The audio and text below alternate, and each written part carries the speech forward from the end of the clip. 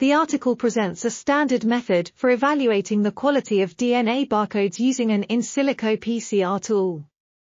The authors compare the taxonomic coverage and resolution of several DNA regions proposed for vertebrate barcoding, and develop specific primers to test the correspondence between in silico and in vitro PCR.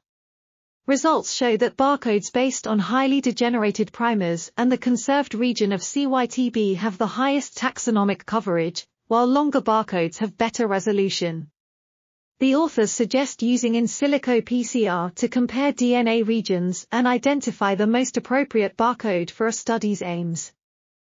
This article was authored by Shehzad, Wasim, Riaz, Tiayyba, Zundel, Stéphanie, and others. We are RTCLTV, links in the description below.